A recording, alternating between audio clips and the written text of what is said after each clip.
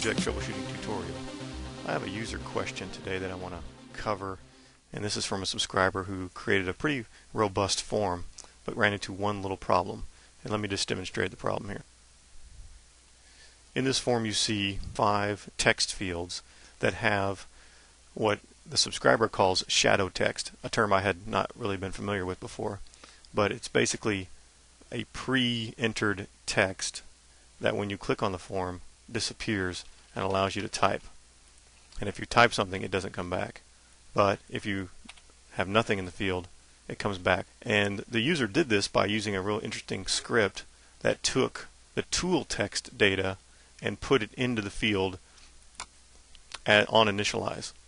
And so if you look here, he has on the accessibility tab a tooltip entered, which is just basically a little help, a little extra help that when you roll over a certain object, it will pop up in a little yellow window like that. And the script he has is allowing that tooltip to get put in as shadow text when the form is initialized. Okay, but here's his problem. He wanted to make the object, the text field where this shadow text lives, he wanted to make that rich text. And you do that by highlighting the object and changing it to rich text like so. And rich text, for those of you who don't know, is just underline, italics, bold. It's text that is allowed to be marked up, kind of like HTML. The default setting in LiveCycle for a text field is just plain text, meaning it's just going to be a font and a size and a weight, and it's not going to be able to be changed. But rich text allows you to type and use hotkeys such as Control B to make things bold, or Control U to underline, or Control I to do italics. And then you can do all those things again to turn those things off. So rich text is a great feature and LiveCycle supports it. But the problem that this subscriber ran into is when he changed the text field rich text, his tooltip shadow text no longer worked. And so he was wondering why that happened, and that's why he emailed me. And so I took a long time looking at it and finally figured out a solution for him.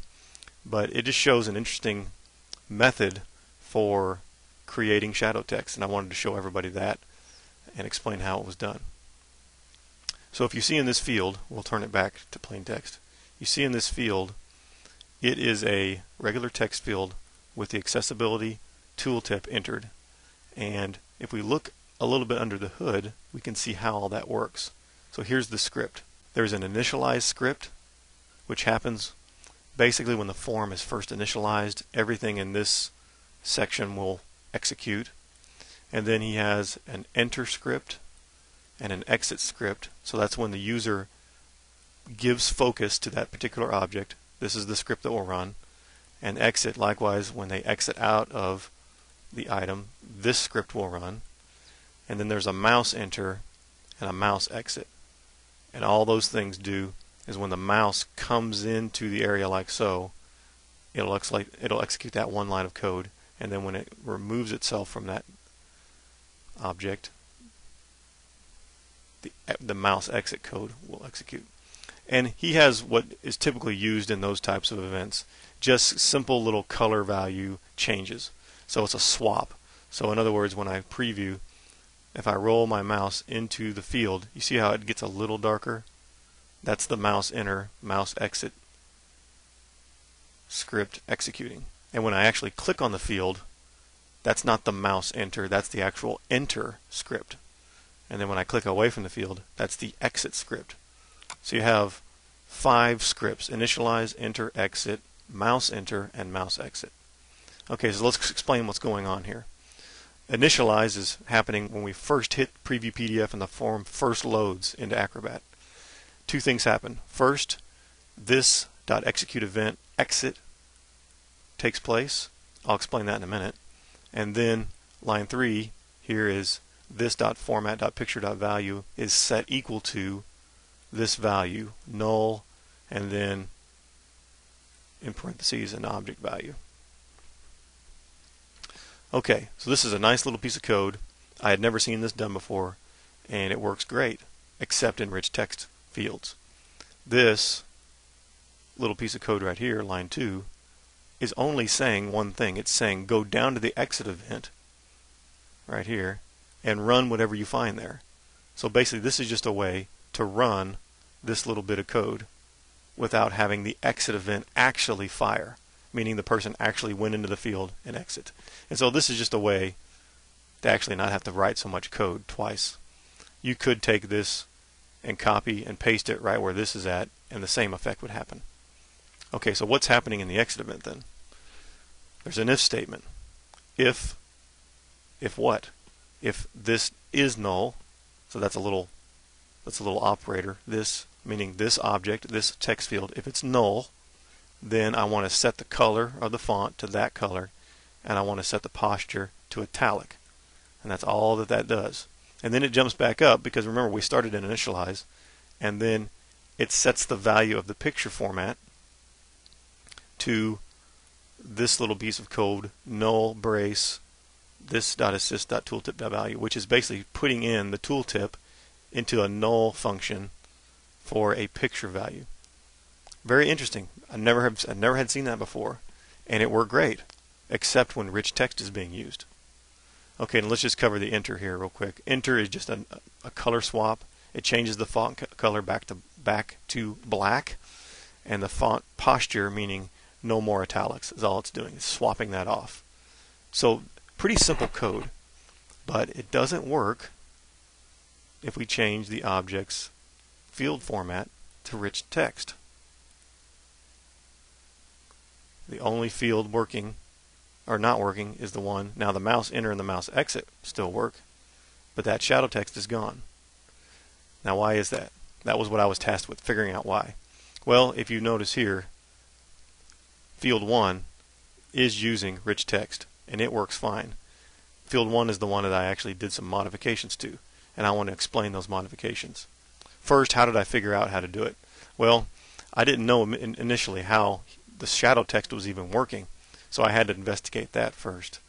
Secondly, I had to figure out what's different about rich text fields and plain text fields. And so the best way to figure that out was to actually look under the hood, in a sense, and that's where XML Source comes in. Now some of you may not have XML Source on your header like this. The way to get it is to come into this little gray area, right click, and just choose that as one of your options. XML Source is basically a view of the PDF dynamic content. So all this content right here is really what encompasses the entire LiveCycle document. It's pretty complicated stuff mostly, and I would recommend you don't mess around in here very much. But in these certain situations where you're trying to debug something, sometimes it's the only way to figure something out. So if you highlight a certain object and hit XML Source, you're going to see the actual XML code for that object. And so I'm just going to highlight everything for that particular text field. Anywhere from the opening field tag, which is on line 424, to the closing field tag, which is on 478. So it's about 50 lines of code. Alright, and what do we see here?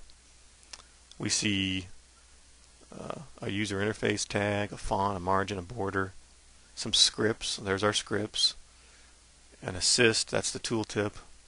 An event, another event, a traversal, and that's it. Nothing. It's done. But what do we see if that's changed? How does that change when we change it to rich text?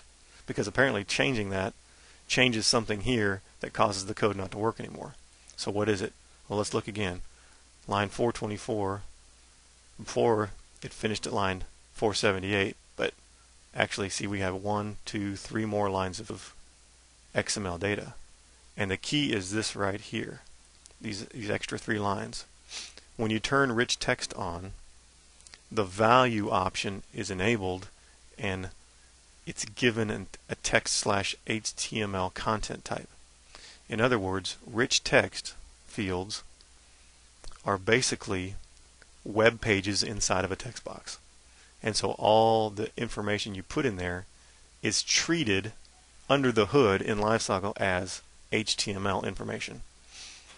And that would make sense because that's what HTML is. That's what web pages are. They're marked up text. It's not just plain text. If you go to any web page, like Google, you have text, but it's marked up. It's got hyperlinks. It's got some color changes. It's got all kinds of things. Maybe a button here and there. That's called marked up text. It's not just plain text. If we looked at this web page in plain text, Google would be over here at the left side, and there'd be a search button and all this kind of stuff over here, and it would just be hyperlinked text, kind of like a Web 1.0, something you saw back in 1994 if you were browsing the web back then. All right. So the script the subscriber wrote works great when rich text is not involved. It's actually using a picture value to get this tooltip put in there, but it doesn't work very well when rich text is selected. Now let's show you what I changed then to make it work. Here's the code for the one that does work right here, and you can see I added a couple lines of code. Alright, what did I do? Well, I changed